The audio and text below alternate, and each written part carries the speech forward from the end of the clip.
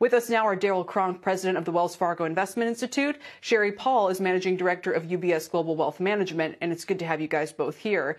Daryl, are you surprised the markets aren't doing worse in response to what looks like kind of a mess right now on Capitol Hill as regards the COVID bill?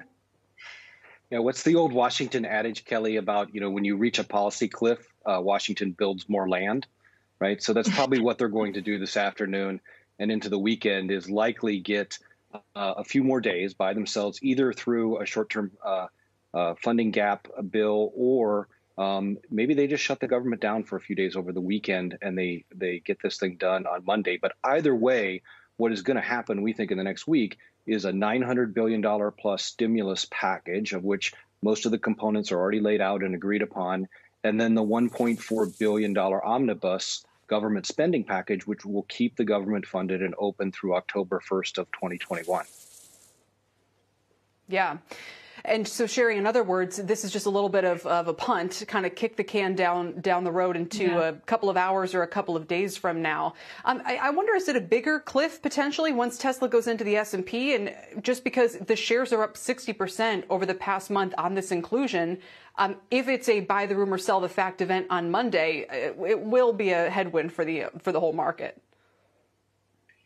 Well, I think that we've got a lot going on, right? We've got some kicking and screaming here as we kind of end the year. And I think it's important from a political standpoint. I think it's important that we just quickly go back and understand that the human recovery has lagged the market recovery. And reconciling that, I think, also involves looking at, well, how did we get leg one of the recovery? And that was clearly through what was essentially bridge financing between the Fed and Congress, fiscal stimulus, money in the pocket of people to bridge their spending, that high unemployment number, businesses shutting down, and the Federal Reserve innovating through this pandemic in really impressive ways, including the PPE and providing liquidity and stability to the system. As we move forward, the next leg of this market going higher will hinge on human recovery, which means vaccine distribution. And we have a timeline now for that. And so essentially this next round of stimulus is a second bridge financing to get us to that endpoint. We are in a temporary state within the pandemic.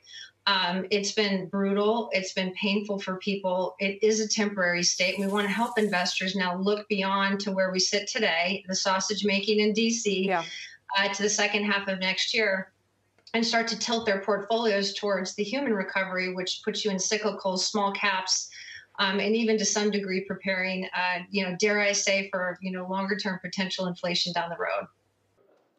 Shepard Smith here. Thanks for watching CNBC on YouTube.